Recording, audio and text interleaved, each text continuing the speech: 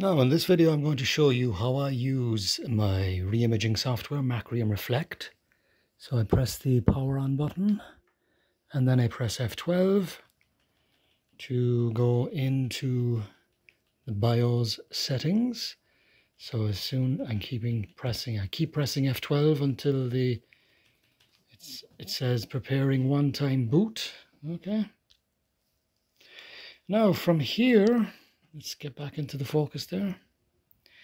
What I do is I need to go to that actual USB key, which is there. So I choose that one. That's my Macrium, that's my imaging software boot key.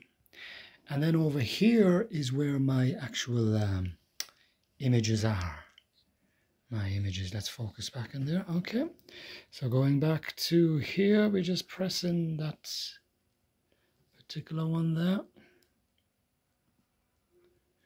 Now it takes a few minutes to load up, and while it's doing so, just to give you an outline why I like to use this. If you have, I suppose, periodic machines that you wish to reimage quite simply and without much difficulty and so forth, this Macrium tool that I use is very, very, very neat and a nice feature for that. It is relatively reasonable in price and it's fairly straightforward to use. So there is your splash screen for Macrium, and there it is there. So it's Macrium Reflect. What version do I have? 7.3. It's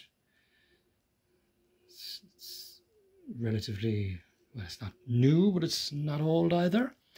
Now when you get in here, then what one needs to do is, well, in this instance I'm going to restore an image.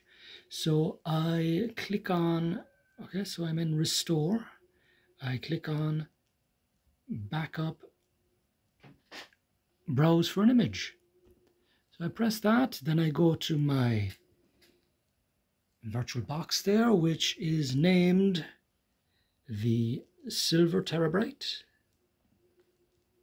If I go in there, then I go to the actual images that I have there, and I have a sysprepped image on that particular external USB key there. So I choose that one, and it's for a particular machine. I suppose naming convention for yourself is good as well. So I imaged that from this particular machine and I stated it was sysprepped. And I just choose that and press OK. Then I need to choose the actual destination for that particular image. So what do I do next? Okay, so that is it. And then I press restore image. Okay, so it's selected that image from the actual the external memory. Let me just zoom back in there. Okay, restore image. Press that, and then I get this screen popping up, and I need to choose. So I need to select the destination, which is this particular computer hard drive. And if I choose that, now it's giving me two options that it has found. It's found two destination memory drives. One is the external drive, and I've named that, so you need to be careful to make sure that you choose the correct drive. And this then is the internal drive. How do I know that? Well, it's by basically ascertaining what the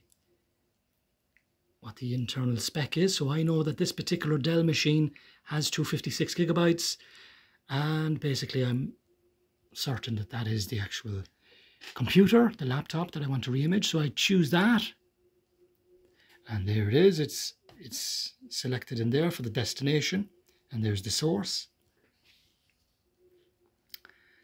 And from there,